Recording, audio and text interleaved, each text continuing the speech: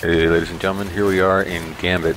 Not everybody's repertoire is going to bring you into Gambit, but your bounties might. So your bounties, you can get PvE kills as well as PvP kills. Knock them all out at once. So here I am trying to play catch up. If you look at the score in the top right, the other team is winning right now. Spoiler alert, there is a glitch or whatever is going on with Gambit where you'll randomly get kicked off. Now it's happened to me many a times, but usually when it happens to us, you're losing, so you don't really care. You're like, oh man, right? Here they are winning. All right, can you imagine, working hard and stuff like that, and then this happens? The other team's gone.